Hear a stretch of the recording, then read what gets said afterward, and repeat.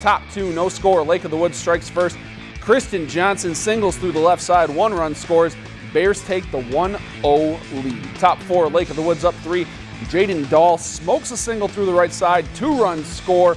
Bears go up by 5, but then in the bottom half of the inning, down 6, 2 on for Haley Murray. She blasts the double to deep right center. Both runners score. Drakes pull within 4. They just end up putting up 12 in the bottom of that 4th, and they'd win this one by a final of 15-6.